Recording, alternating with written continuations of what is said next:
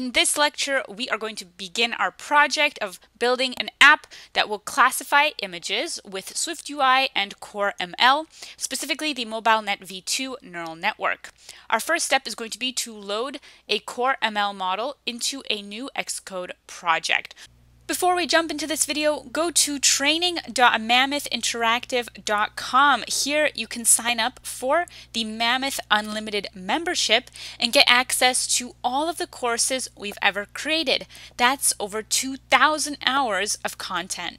So open Xcode and here select Create a New Xcode Project. Then we're going to be prompted to choose the template. We're building for iOS.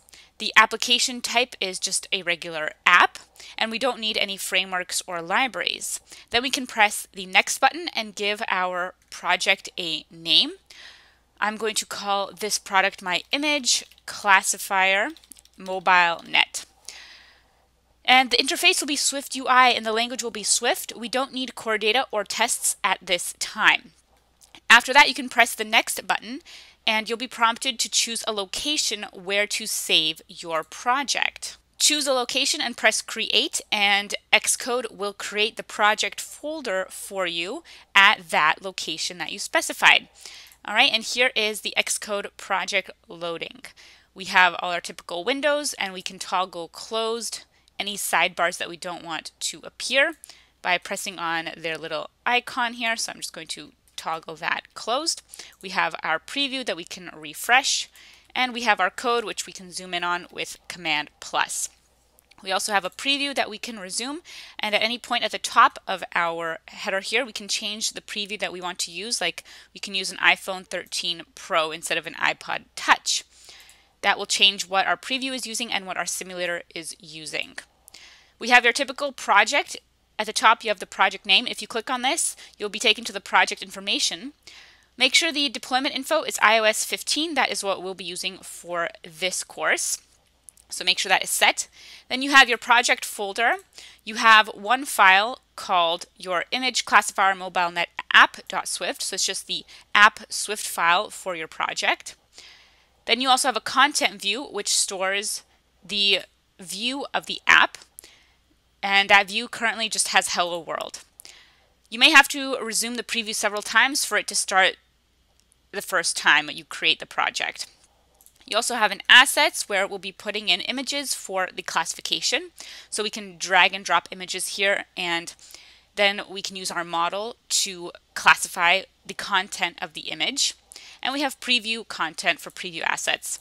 So now let's drag in a machine learning neural network into this project. So luckily for us, thanks to Apple, we can access machine learning models that are actually pre-built. So here, if you go to the site of developer.apple.com/machine learning/models, then here you can actually take a look at some machine learning models built by Apple themselves, specifically for CoreML. So you can take some models that are pre-built. Now you can also build your own models in a language like Python, and then you can convert them to be able to use them in CoreML. The conversion process is quite simple. So you have options. You can build your own models or use pre-built models. Let's start by using these pre-built models. So if you scroll down, you can see different pre-built models. Like you have here FCRN, depth prediction, for predicting the depth from a single image.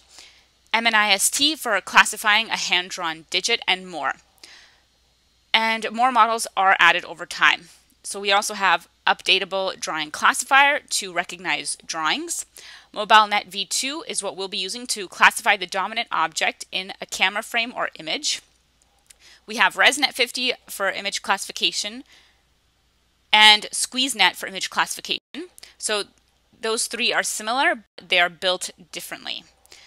Then we have DeepLab v3 to segment the pixels of a camera frame or image. So image segmentation here. We have YOLO v3 for object detection, which can find not just the dominant object inside of an image, but can actually find multiple objects in an image or video. We have YOLO v3 Tiny, just a simplified version of YOLO v3. And we have PoseNet for pose estimation. Then we have a text model, BERT Squad, find answers to questions about paragraphs of text. And there are many more models out there that are MIT licensed or open source that you can use, or similar licenses that you can use in your projects. So not just these, you're not just limited to these, you can find other models for CoreML or even build your own models for CoreML. Now for this project, we're going to be using MobileNet v2.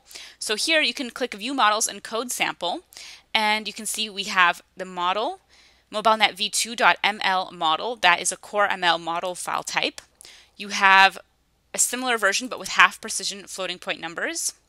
You have the model optimized with 8-bit quantization with k-means. And then you have here a tutorial classifying images with Vision and CoreML.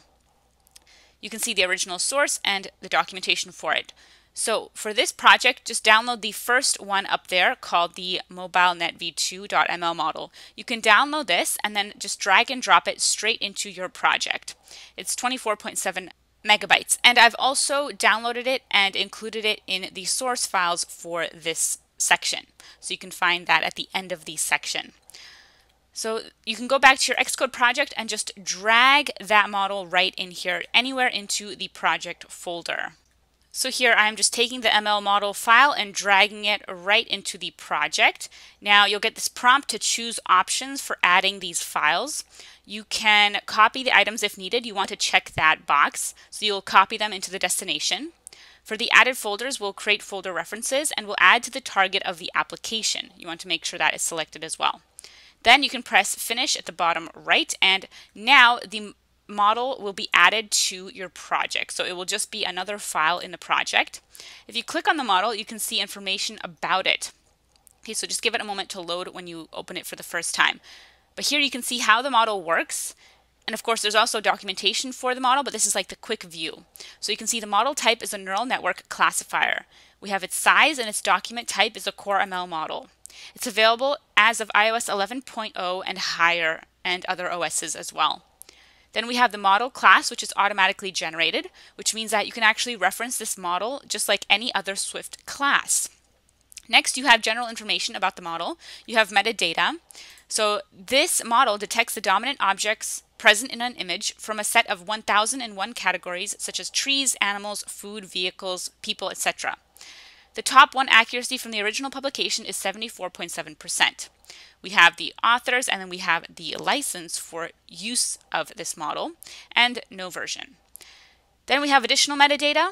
Here for the model, we have precision and storage and compute precision. Okay, then on the right-hand side, we have class labels. So there are 1,000 class labels here of the dominant image object. So first is background, then we have a tench, we have a goldfish, great white shark, tiger shark, hammerhead, electric ray. So here we have tons of different animals that could be detected. And then after animals, we get into other objects as well. So let's scroll down. We have a bunch of different animals.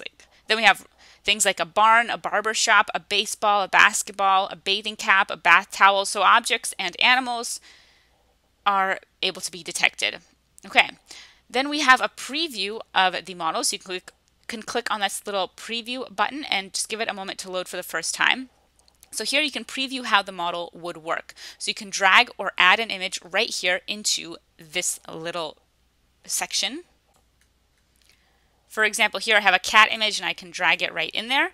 And then this is a preview of how the model does its job. So I've dragged in a cat, and now the model is processing the image. It doesn't look at the image name, it just looks at the contents of the image. So it analyzes each pixel and uses the neural network technique. And look at this, the result is Egyptian cat with 36% confidence. Then we have a lynx with 15% confidence, a quilt with 3% confidence, Siamese cat, tiger cat, carton, and Angora rabbit. So we get the top several predictions. Okay, so that is how the model gives you the results.